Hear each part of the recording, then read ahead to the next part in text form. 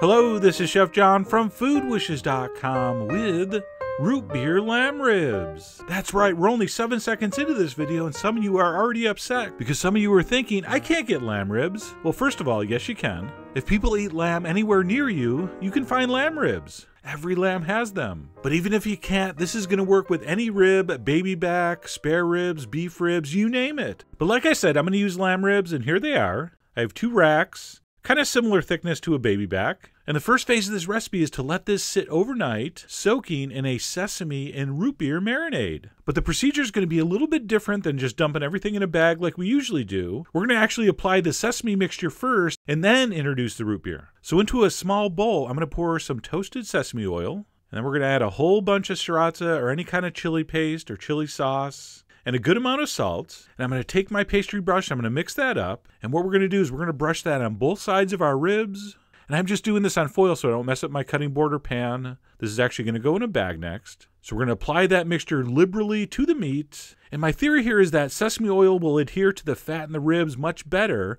if we apply it like this and then pour the liquid in versus just mixing everything together. And like most of my theories, I can't prove it, but I think this is better. And speaking of theories, you'll have to check the blog post to find out why I didn't poke or peel the membrane. Alright, so check that out later. And once all that's brushed on, we're going to go ahead and transfer that into a sealable plastic bag. Heavy duty, please. And once we have it in there, we're going to pour in a bottle of root beer. Now, of course, any brand's going to work, and I don't know anything about this particular brand, but I always choose based on which label looks like the kind they'd use back in the olden times. So I went with this one.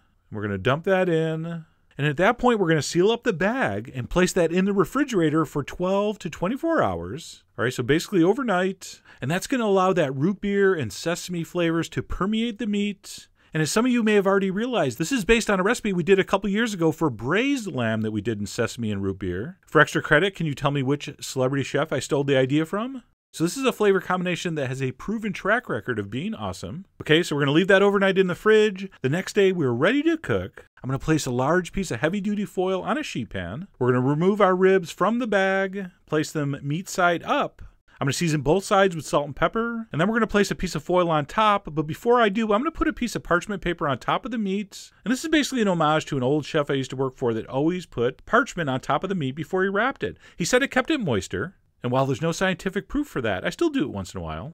I'm going to put another piece of foil on top of that, and then we're going to bring up the 4 sides like that, so we have it nicely encased. And at that point, we're going to place that in a preheated 250-degree oven for about 2 to 2.5 hours, or until it's almost getting fork tender. All right, so we're going to put that in the oven. We're going to set our timer. In the meantime, we might as well pour our marinade that you did not discard into a saucepan. I'm going to add some garlic cloves, some green onions, and a splash of rice vinegar. And we're going to bring that up to a simmer on medium-high heat. And I'm going to have you boil that for about 5 minutes or so until it reduces by about half, and then just turn it off and reserve it. And that's what we'll use to glaze the ribs later. All right, so just set that aside.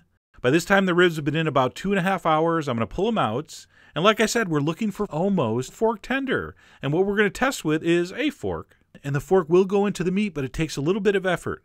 All right, so I thought that was just right. Fork goes in, but not too easily.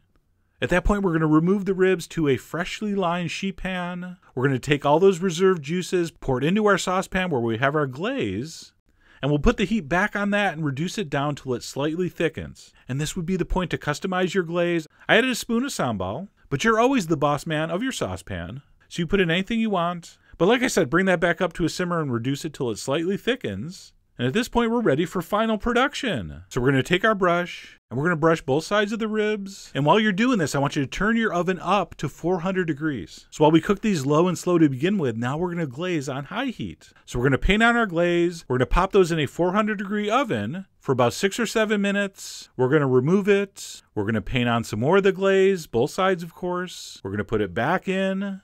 5 or 6 minutes, pull it out, and repeat that process until it's fork tender and looks just positively fantastic. So I probably did that 4 times, maybe 20, 25 minutes of additional cooking time at 400.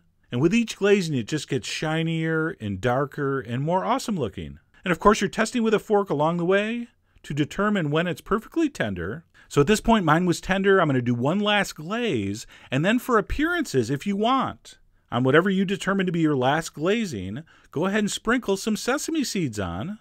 It's going to reinforce that this is a sesame root beer glaze, and it also looks super cool. Oops, I kicked the tripod if you're playing the drinking game. So I threw that in for 5 more minutes, and when it came out, it was so gorgeous, I could barely stand myself. Look at that. Root beer and sesame glazed lamb ribs. That is a sight. All right, so I'm going to cut off a hunk of those. I'm going to place that next to a white bean salad, and then I have to take a taste of this. And you'll have to pardon the fork and knife. I was attempting not to mess up my camera.